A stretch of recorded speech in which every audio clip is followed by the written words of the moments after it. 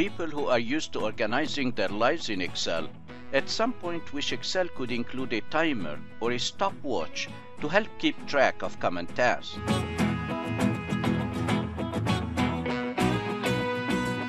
Also on its own, Excel doesn't have a function to create a countdown timer.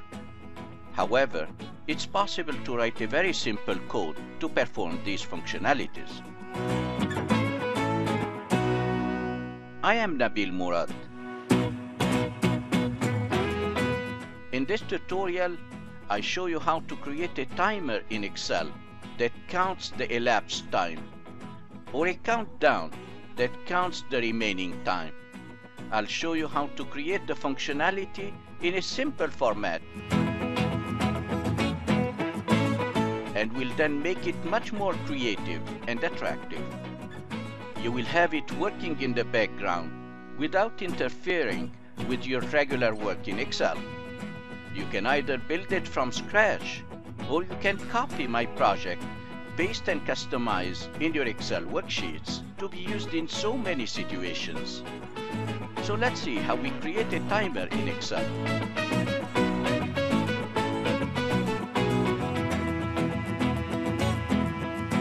Here is my finished project, and I created a simple timer and a simple countdown.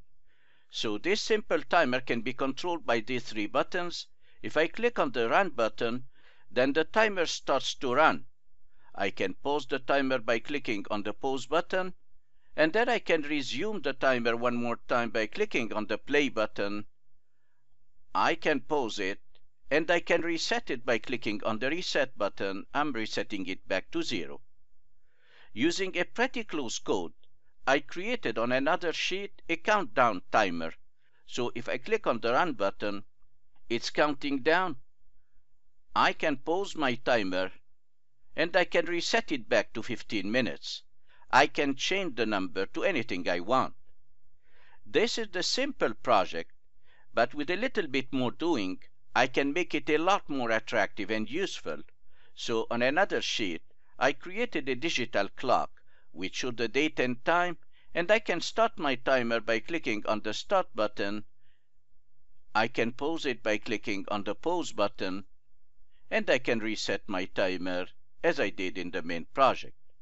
I can also use my countdown timer as I did in this worksheet. When I am away of my desk, I'm using the countdown timer as an alternate to my screensaver so that it shows my colleagues when I'll be back to my desk. So if I run the countdown,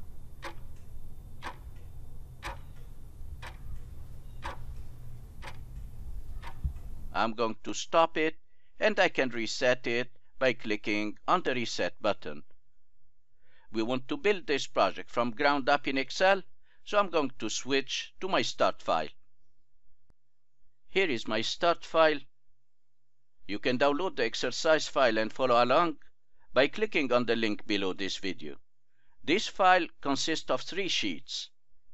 So I have the timer sheet where I'll be creating my timer. I have the countdown sheet where I'll be creating my countdown. And then I added a resource sheet which includes all the pictures, all the shapes that I'll be using for creating the code, and it includes the codes as well in case you want to copy it and paste it in your Excel file after customizing it. Let's get started. On the timer worksheet, I just added these 3 buttons that I'll be using for triggering the macro. These are simple shapes that I created in PowerPoint by merging shapes together, and then I copied them, I resized them, and I pasted them into Excel as pictures.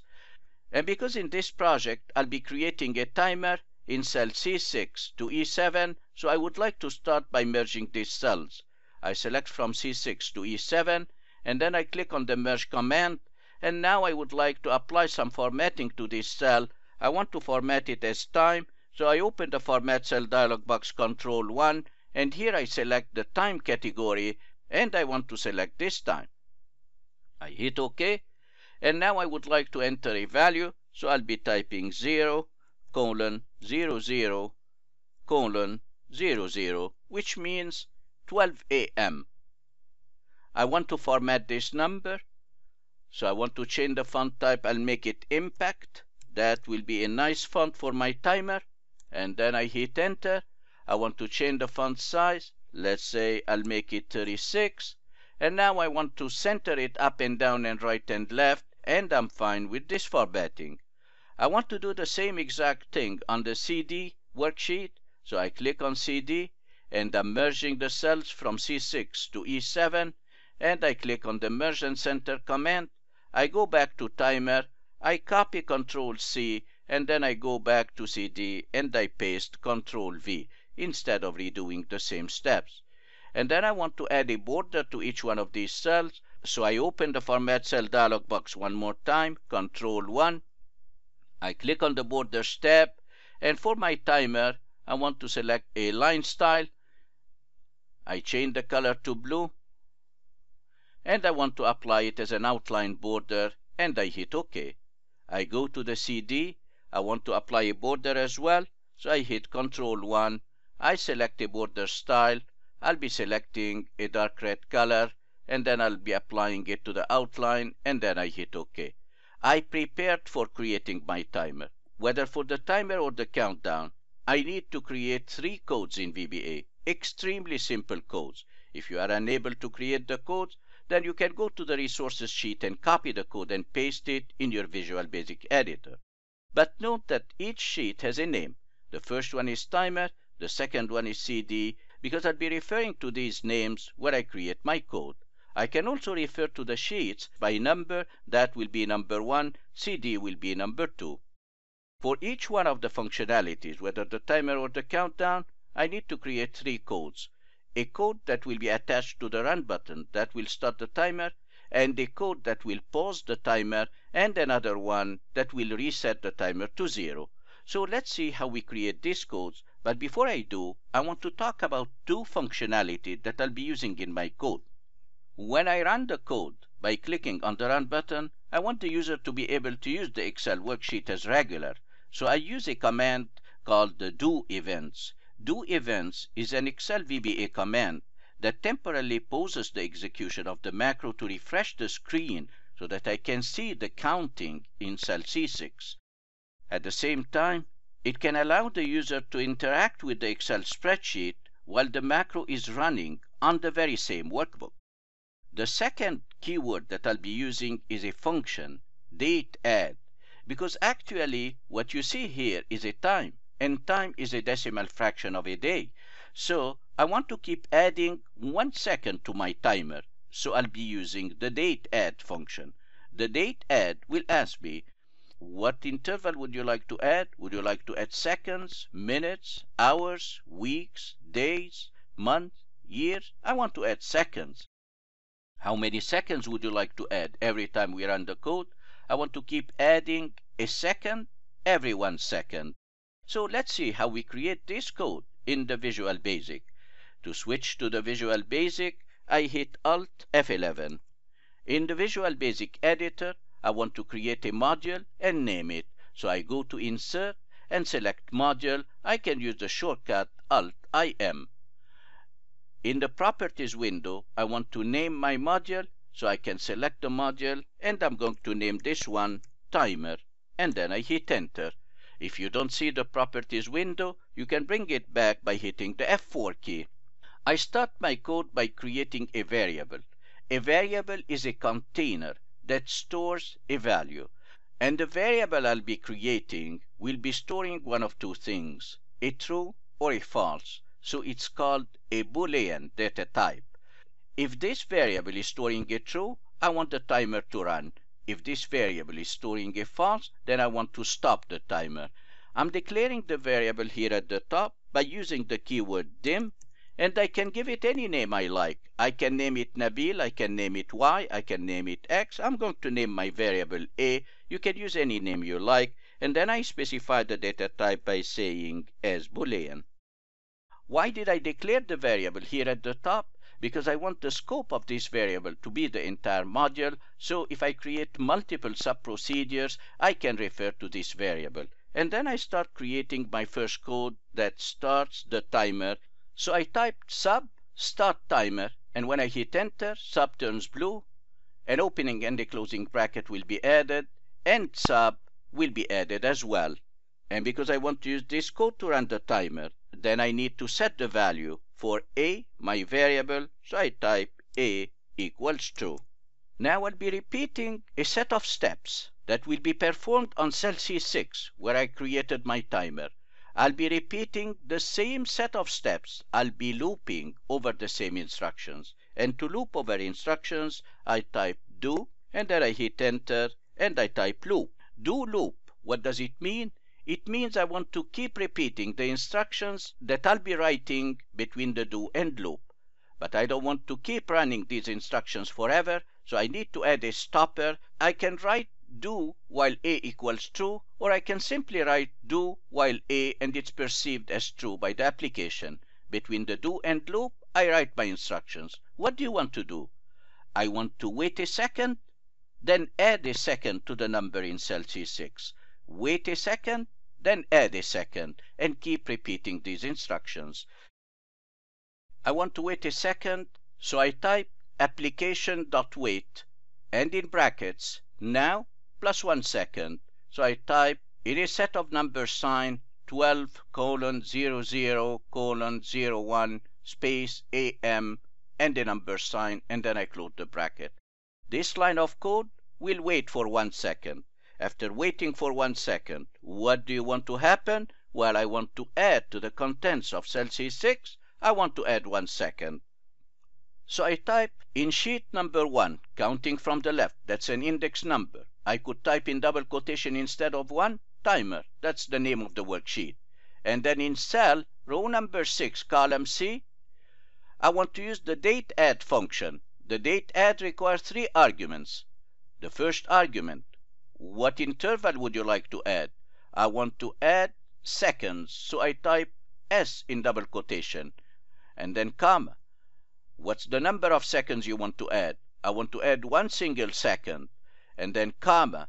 To which date you want to add it? I want to add it to sheets number 1 dot cells, and in brackets, the row number is 6, and the column is C, and I close the bracket, and I want to close the bracket for the date add. And because the date add returns a date value, I want to format it so that it matches the formatting in cell C6, so I'm going to include all this part in a format function that will return the same exact formatting. I included the date add in a format function, and at the very end I type a comma, and in double quotation, hour, minute, second, and I close the bracket for the format function. I finished creating my code. What does this code do? It will keep repeating anything between the do and loop so long as my variable equals true. While repeating these instructions, I want 2 things to happen.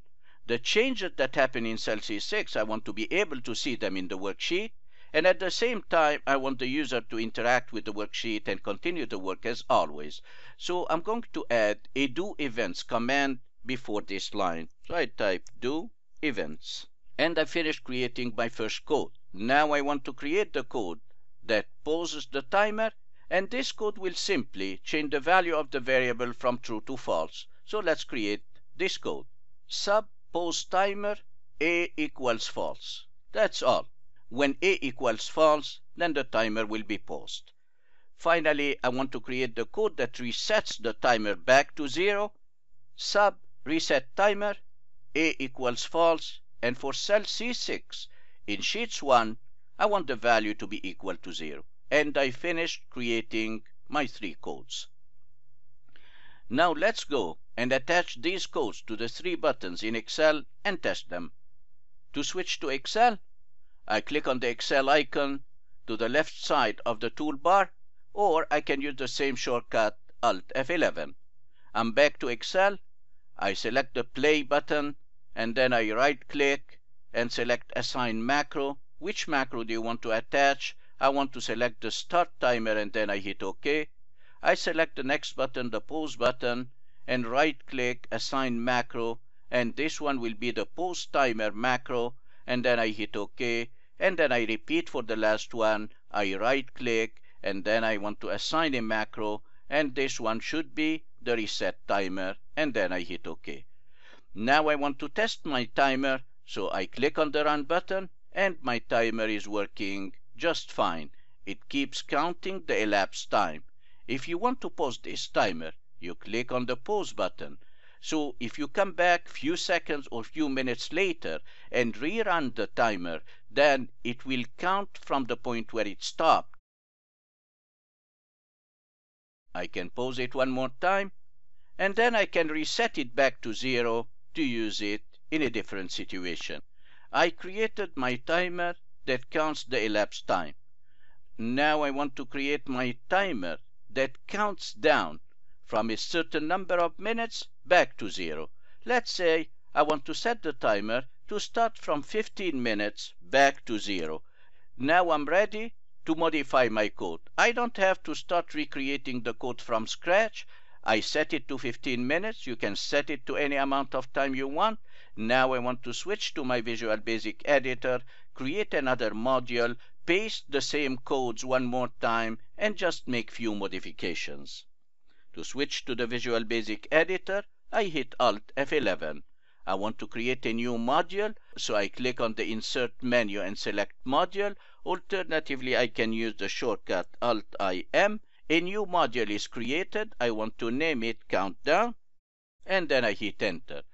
I copied the previous code, and I'm going to paste it here, Ctrl-V. We need to make 6 modifications. Modification number 1 is to change the name of the variable in every location I used it, and I'm going to name this one B. So I changed every occurrence of the variable named A, I changed it to B. The second thing I want to do is to change the name of the subroutines. Instead of start timer, I'm going to change it to start countdown, pause countdown, and reset countdown.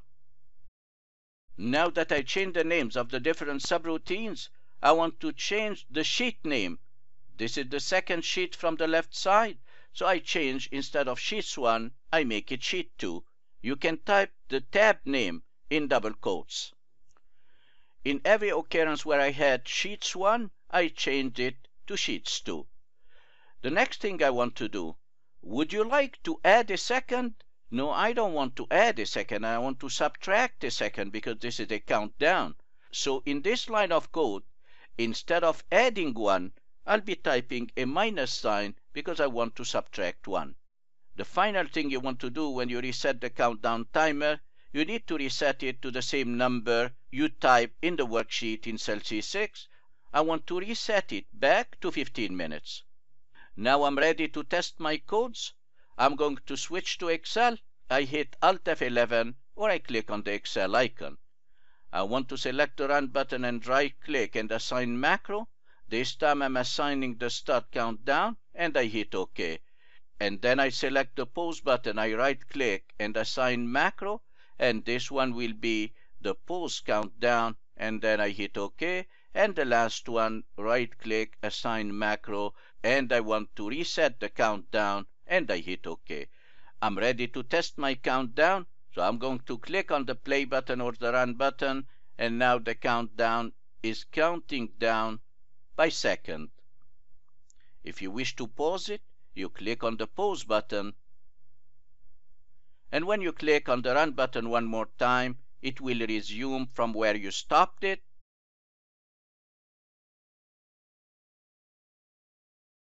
And finally, you can reset your countdown. So I click on pause, and then I click on reset, and I'm resetting my countdown. The final thing I want to do to my countdown timer code is that when it reaches 0, I want to stop the countdown because I don't want to count negative numbers. And to do that, I'll switch to my Visual Basic editor, Alt F11. I'll click to the right side of Do Events. I hit Enter, and I'll be adding a conditional statement that says, if this sheet, Sheet CD, I could use Sheet CD or Sheet 2, whatever you want. I'm going to make it Sheet 2. In cell C6, if the value reaches 1 second, then exit sub. And I would have finished creating this code. I'll close my Visual Basic editor, and I'm back to Excel. We created the simple version of the timer, and we created the simple version of the countdown. We can take our project to a completely different level by adding a little artistic touch that will make it a digital clock And at the same time, it will add more functionality. I added already in the resources sheet all the shapes that we need. So I created this shape that look like a digital clock by combining and merging shapes in PowerPoint. So I'm going to copy them, and I created 3 buttons. I'm going to copy them as well. So I press Control and click on the 3 buttons. I'm going to copy them and paste them to the timer worksheet. Control V. I position them on top of my simple timer. I also want to move these shapes. These are rectangles where I type some text. They don't have any functionality yet.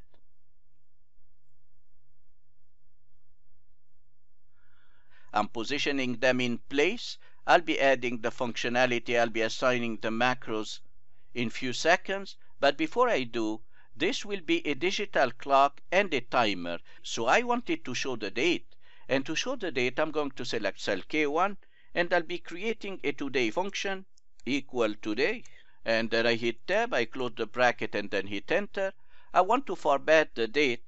So I hit Control 1 to open the Format Cell dialog box. I click on the Number tab, I click on Custom, and then under Type, I'm going to write the code DDD for the date abbreviated. So you can keep an eye here on the sample, on the preview, and then a space, DD to show me the date in digits, and then a space. I want the month abbreviated, so I type 3 M's, MMM, and then I want a space. I want the 4 digits for the year, so I type YYYY, and here I see a preview of the date. I hit OK, and I'm fine. I don't want this date to appear, so I'm going to change its color to white, but I'll be referring to this cell. Let's refer to the timer that we have in cell C6 behind the digital clock, and to do that I need to create 2 text boxes. I click on the Insert tab of the ribbon, and to the right side of the Insert tab I click on the down arrow for text box and select text box. So I click and drag to create my text box, and immediately after releasing my mouse I hit the F2 key. Look what happens when I hit the F2 key. Keep an eye on the formula bar. Now I see the blinking cursor in the formula bar, so I type an equal sign and I type C6. The moment I hit enter, it's bringing the values from cell C6, which are actually my timer. Now I can increase the font size. I can make it an impact font that's suitable for the timer, and I'm going to bump it up, let's say, to 48. I can make it even bigger. You can adjust the size the way you like, and I'm going to center it right and left and up and down. I can bump it up even more. I'll make it 60. Now I don't want an outer border, so I click on the Format tab, click on Shape Outline, No Outline, and then click on Shape Fill and No Fill. And now I finished creating the first part of my digital clock. Now I want to reference the date that I created in cell K1, so I need another text box. I go to the Insert tab of the ribbon, click on the down arrow for text box, select text box, and I want to position my text box below the time. As I did before, I hit the F2 key, and then I type an equal sign and click on cell K1. Now if I hit enter, I should see the date, but I need to change the color. I'll make it black. And I want to change the font type to match the time. I'll make it impact, and then I hit enter. I can bump it up and center it right and left and up and down. Now I want to remove the border, so I go to the Format tab, Shape Outline, No Outline, Shape Fill, No Fill, and I would have finished creating my digital clock. You can adjust the font size the way you like. Now let's add the functionality. I right click on the Start button and assign macro. This macro will be the start timer, and then I hit OK. I right click on the Pause button, assign macro, and this macro will be the pause timer, and then hit OK. And finally I right click on the Reset button, assign macro, and this will be the reset timer. I hit OK, and now I'm ready to test the functionality. Before I do, I want to hide the grid lines, so I go to the View tab and then take the check away from grid lines, and now we are ready to test. If I click on Start, here is my digital clock. I can pause I can reset. You have all the resources in the resource sheet, so you can use this picture and these shapes to customize the countdown timer so that you can use it as an alternate to a screensaver when you are away of your desk. It shows when you will be back to your desk. To the right side of the resource sheet, you have the code that I created. You can copy them and paste them in your workbook, but don't forget to customize the sheet names.